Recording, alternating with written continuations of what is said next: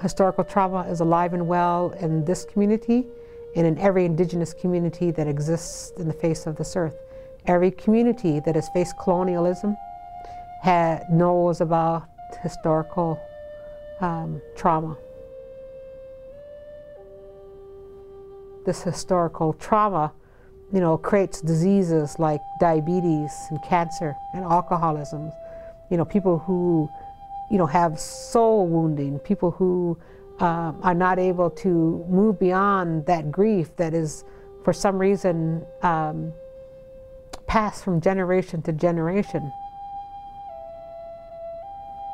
I come from 3 generations of women who do not know how to parent, who did not know how to parent because they were raised in a boarding school.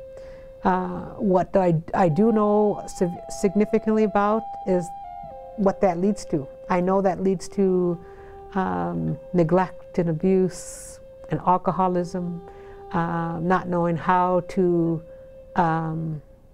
encourage, motivate, how to be self-empowered, how to have self-esteem.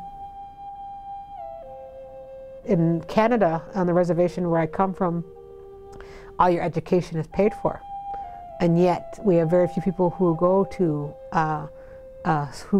college or university or beyond to go to medical school or law school. We have a higher proportion of people who go to prison, and yet there doesn't seem to be the things that seem to explain that the best is the historical trauma. And the more I learn and hear about historical trauma, the more I get more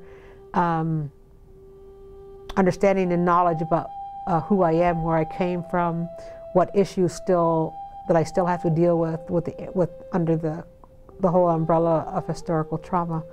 It also shows me my relatives, whether they are here because I am Ojibwe. This is a Ojibwe reservation, that I'm related to them distantly somehow because we come from the same tribe, the same culture, the same language, that somehow we share all of that grief, we share that oppression, more so than other tribes that have that same level of oppression but a different language, a different history.